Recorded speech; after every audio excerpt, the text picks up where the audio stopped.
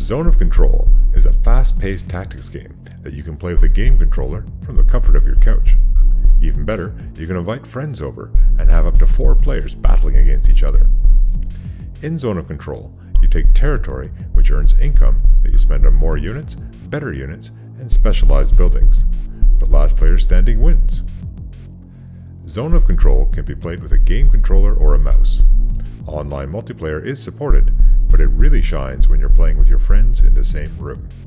It's got the in-person, social fun of a board game without the hassle of setup and looking up rules.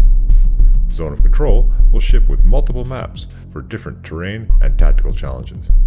Zone of Control also has robust artificial intelligence that can stand in for other human players. As well, both cooperative play versus the AI and team players support it. Zone of Control is a beer and pretzels game with unexpected depth.